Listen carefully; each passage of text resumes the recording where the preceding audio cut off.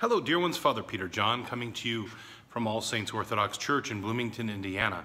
Christ is in our midst.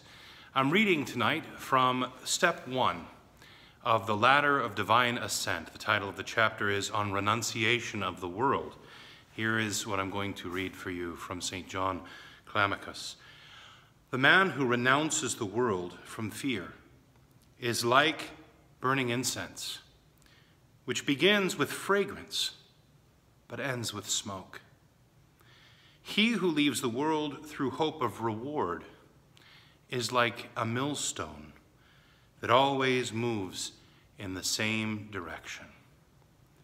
But he who withdraws from the world out of love for God has obtained fire at the very outset. And like fire set to fuel, it soon kindles a larger fire. So we hear about the renunciation of the world. Now, St. John was writing this wonderful masterpiece to monks out in the desert. So when he talks about renunciation of the world, he's actually talking about leaving everything behind in the world and fleeing to the desert. So how do we apply this to ourselves when we're living in the world? Well, we take the words of Christ, who says that we must be in the world, but not of the world. And we say, okay, how do I renounce the world in the sense that I'm not going to be of the world? I'm not going to be worldly, as it were. Well, that's a good question. First, I want to go back real quick and just break down this saying of St. John. He says that if we renounce the world out of fear, we're like incense. Begins sweet smelling and then it ends up in smoke. In other words, if we decide that we are going to be in the world but not of the world because we're afraid of God, well, we're going to start out with this fervency and this passion, and we're going to rush out there in fear and do our best to renounce the world and its cares and to live a godly life because we are afraid of God.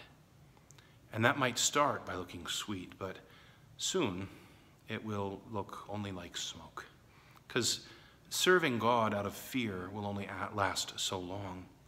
Then he talks about the second person who leaves the world through hope of reward, that he will be like a millstone, always going in the same direction. In other words, always going in a circle, never getting anywhere, doing the same thing over and over again with no advance. Then he talks about the third person who flees the world because of the love of God. And he, it says, has obtained fire at the outset, the fire of God, the fire of the Holy Spirit, like the tongues of fire on the day of Pentecost. That's the kind of renunciation of the world that we need, that fire. We need a renunciation of the world that is lasting, right? That doesn't grow old, that only gets better and better, that goes from a hot flame to a greater flame. The blaze just, right, increases.